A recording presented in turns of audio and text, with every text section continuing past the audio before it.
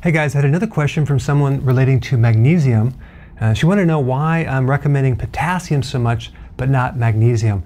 Well, because potassium is probably the #1 deficiency of all the minerals, but magnesium comes in #2. So let's talk about this one. We get a lot of calcium, but we don't get a lot of magnesium, primarily because we don't consume enough vegetables. At the heart of chlorophyll is the magnesium mineral. And guess where we get chlorophyll? In the vegetable. That's all the greens, okay? So magnesium is a cofactor for hundreds of enzymes. It's a helper factor that helps in the metabolism of energy, in the metabolism of making proteins, hair, nails, skin, muscle, and also helps the heart rhythm, okay?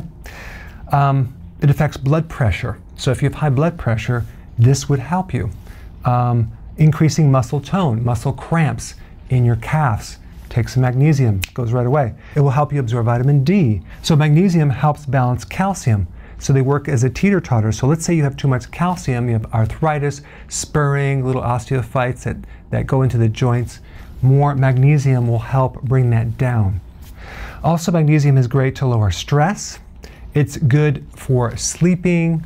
Also, if you're constipated, people take magnesium, but you get it from leafy greens and a lot of the vegetables. It's in nuts, it's in eggs, it's in a lot of different foods, but primarily I would recommend getting it from the greens. Men need 400 to 420 milligrams. Women need 310 to 320 milligrams, okay? Again, most people are not getting enough because they have small salads. What causes a deficiency? Excess calcium, especially if you're taking like a calcium carbonate in large amounts, that'll just deplete your magnesium. Alcohol, sugar, refined flour or grain products, and low stomach acids because it takes acid to pull that mineral into your body.